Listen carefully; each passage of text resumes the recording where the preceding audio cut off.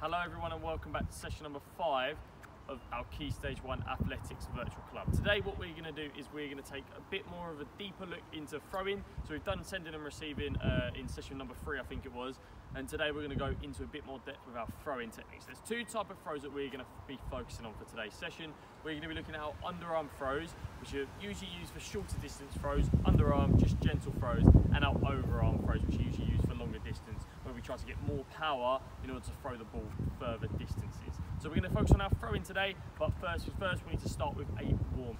Okay, so for a quick warm up today, what we're going to do is we're going to look at a bit of our agility.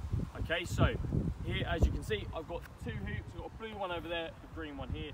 The green one I've filled up with a few tennis balls, and the blue one I've left completely empty. So for this, what you're going to do is you're going to need someone at home, to either a parent or a sibling, to time you for this, or you can count in your head, but that might be a little bit difficult. So you're going to fill up one of your hoops or one of your small areas with different balls, different objects that you might have at home.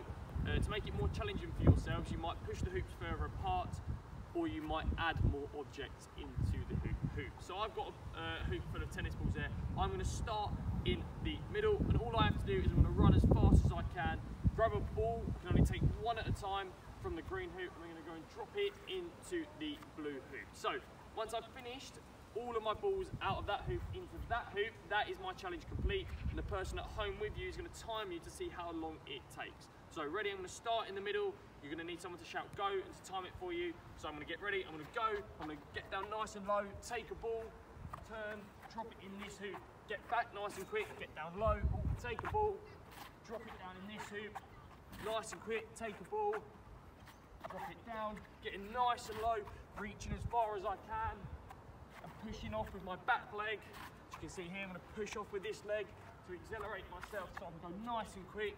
I'm going to keep going until this is empty.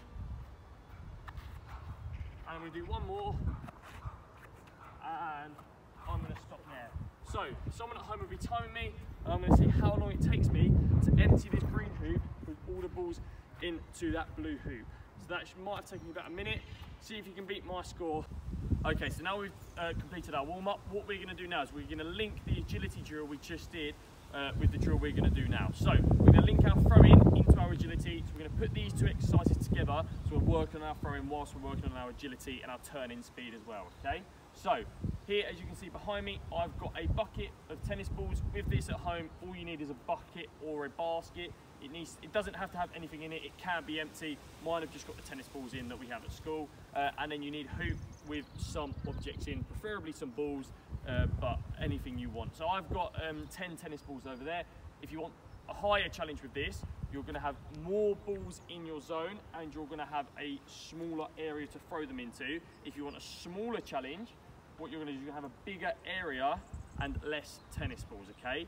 So what you're going to do for this challenge now is you're going to have the bucket or the basket not too far away from the hoop, so it's just a good practice just to get started. You're going to start in the middle of the two areas. When someone says go for you, you're going to run. You're going to grab a ball from your area that you've marked out for yourself. You're going to turn, and then from just around about the edge of your area, you're going to try and underarm throw the ball into the basket or bucket. So I've got 10 balls here. I'm going to see how many balls that I can get into the bucket. I'm going to go for as many as possible, okay? So someone's going to say go, so go. I'm going to run, I'm going to grab a ball, I'm going to get nice and low, I'm going to turn, I'm going to do it this side so you can see. I'm going to grab a ball, I'm going to turn, underarm throw. So with my underarm throw, I'm going to get nice and low, bend my knees, keep my back nice and straight, and have the ball out in front of me. So I'm going to aim where I'm going to go with my other arm, and have my other arm out as well. Slight bend in my arm, I'm going to put it back behind me, I'm just going to bring it up at the right time and release. That was terrible, you're going to do better than me. So I'm going to go again, I'm going to grab a ball, get nice and low, that one was close, I'm going to touch my bucket, I'm going to get back, grab another one, get ready, that was terrible as well. I'm going to touch my bucket, get back, try again. That's better, there's one. I'm going to touch my bucket, grab another ball. 2, perfect. Then I'm going to get back, nice and low, I'm going to turn. 3, this is better. Get nice and low. Oh, I'm going to count that one because that one would have gone in if there was nothing inside it. So I'm going to say I've got 4 so far. Oh, same with that one. I'm not counting that one. So that's still 4. 2 more to go. I'm going to say that one went in. Why not? 5. And last one. Oh, that one would have gone in if there was nothing in my bucket as well. So, I didn't do too bad with that. I started really poorly. But again, if you want a bigger challenge now, what you can do is you can do it again, but you're going to move them further apart. And of course, if you're going to do it further apart, you're going to need to get more power into your throw so it reaches your target. Okay, so now we've completed that, what we're going to do is we're going to move on to a different exercise, but still focusing on our underarm throws. It's still the exact same technique as what we've just worked on over there. So bent knees, back straight, arms slightly bent out in front of us. We're going to pull it back, other arm to aim, release when we get to the right height. But this time, the exercise is going to be, what we're going to do is, you're going to need a cone or a marker to start on. So I'm going to start behind this cone.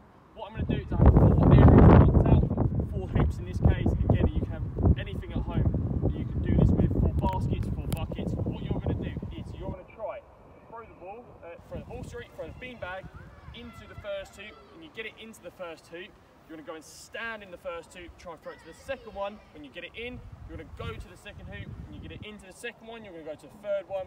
When you get it into the third one, get it into the fourth one, and you've completed it. If you miss, so if I go for the green one and I miss, I'm going to come back to my red cone and start again, okay? So here I go, I'm going to give it a go now. I'm going to throw it underarm straight into my first hoop. So I'm going to go pick it up and try and get it into my next hoop. So I'm going to go here, oh, I'm going to count that as in. If it counts as in, I'm going to go pick it up, go for the next one. Perfect, 3 in a row. Then we're going to go for my 4th one.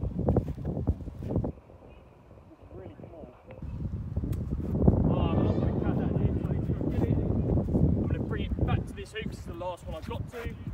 Go again, and that counts as in. So that's all you're going to do. You're going to give that 2 or 3 tries and see how many throws it takes you to get it in. So that took me 5 to get it in all of them. See if you can do it first time on all of them and get it in 4 throws straight away. Okay, the next game that we're going to play is called target practice. So all you're going to need for this is a marker. So I've used an orange cone here. So you're going to need a cone that you can start from. So a cone that you can throw from behind that. And then I've got 3 little areas marked out, so I've used hoops for this. I've got a yellow hoop, a red hoop, and a blue hoop. For this, you can use socks to throw with. I'm going to use beanbags, and you can try to get them to land on the cushions, if you're going to use cushions at home.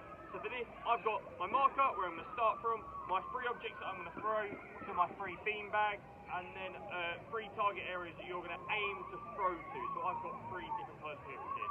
All you're going to do is you're going to start just behind your cone, and you're going to turn around, face your objects you're going to throw towards, and you're going to use an underarm throw technique. So we've already gone through that, and you're going to try and get all 3 of your objects into the 3 different areas that you've marked out for yourself. So using our underarm throwing techniques, a slightly bent knees, keeping our back nice and straight, using your other arm to throw, just a slight bend in your arm and releasing at the right point to make sure it goes towards the target that you want it to go to. So I'm going to do it now, and I'm going to show you what you're going to try and achieve. So you're going to set yourself a timer of 2 minutes for this. You're going to try and see how many points you can get. Remember, you get 1 point every single time you manage to get all 3 of your objects into all 3 of the hoops. So just like this, I'm going to do it now with you. There's 1 in, and now I'm going to go for the middle one. There's 2 in, now I'm going to go for the end one. There's 3 in. So that'll be 1 point for me. So I'm going to keep going, see how many times I can do that in 2 minutes. I'm going to try and keep going and get them in every single time. Remember, the further away the hoop is, the more power you're going to have to put into it. So for that last one, you're going to have to put quite a bit more power into it than you would do for the first one here, which is quite a bit further away. Okay, the final activity that we're going to do today is you're going to basically play a game of mini golf or crazy golf with an object and some targets. So I'm going to use my targets from before, so I'm going to keep my hoops, I'm going to use them again, and then I've got my beanbags here that I'm going to use to throw into the hoops behind me. So basically the same way that crazy golf works, you're trying to get it in the hoops in as little amount of shots as possible. So the shots is going to be each throw for this, and obviously the hole or the goal in here is going to be the hoops that you're trying to get the beanbags into. So what I'm going to do is I'm going to start by getting it into the first one. So if this isn't that far away, so I'm just going to start with an underarm shot. That's going to be 1 point for me. Brilliant, that's perfect. So that one's in. I did it in one, so that's going to be one. So now I'm going to go for the second one. So the second one I had there is the yellow one, which is a bit further away. So this might take me a few more shots. If I want to go risky and try and get it in one, I might go for an overarm technique for this. And our overarm technique is you're going to stand just like you're going to stand side on, just like Usain Bolt. If you know who Usain Bolt is at home, if you don't, then Google him and Google what his celebration is. But that's the technique that we're going for here. So you're going to stand side on.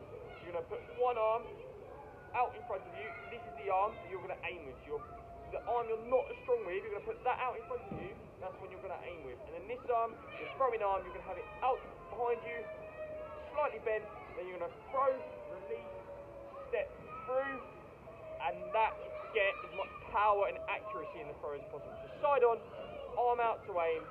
Your back arm, your throwing arm is going to be out to your side, bent slightly. When you throw, you're going to release in front of you, step through. That's going to help you to get more power in the throw, okay? So I'm now going to go for the middle one, so I'm going to try and get it in one by using just one throw. Ready? So I'm going to stand side on, arm out in front of me. I'm going to go for the second one. Oh, perfect. I got it in first time. So that now gives me an overall score of 2 for my 3 holes. Now I'm going to now go for the last one, which is even further away. You might not be able to see it, but the red one is all the way over there. This one might take me a few more, so I'm going to go and try and get it into the red one now. If I miss, I was quite short with that one. Doesn't matter, I will just pick up my red beanbag and try and get into the red hoop from where it stopped. So from where it is now, I will try and get it in, but that will be my second shot, okay? So now I've had 1, 2, 3 shots, and it might take me one more to get it in there, which will give me an overall 4. So I'm going to try and go and finish it off now and get it into the last one.